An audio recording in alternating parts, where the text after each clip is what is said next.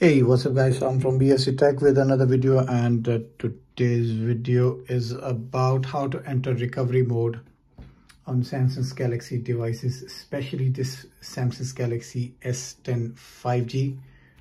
The device is password protected, and for some reason I'm unable to get into the device because I forgot the password or whatever the scenario is. So today I will show you how you can reset this device, and in order to reset the device you need to first of all use a USB cable and connect the device with your laptop or a computer. Make sure you connect only with a laptop or a computer, not with a mains power source or a power bank. That will not work. So let's connect this USB. As you can see, the USB is detected. And for some reason, if your device does not detect USB, it will not work. So make sure it's connected with your computer or laptop. It doesn't matter what kind of laptop you have. It could be a MacBook or a Windows laptop or a Windows computer.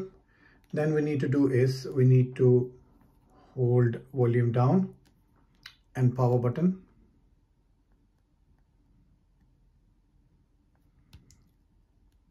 In order to shut the device down. Once that is down,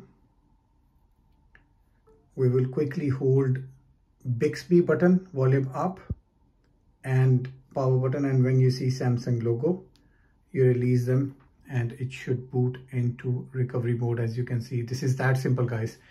No matter how many times you try, it will still not boot inside recovery if the device is not connected with a USB cable.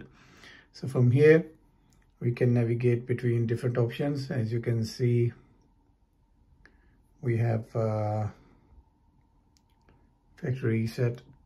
We'll press that, and after that the device will reset and land on the main home screen page. Make sure you have your Google account ready with the password so you can enter that. Once that is done, you should be able to use your device.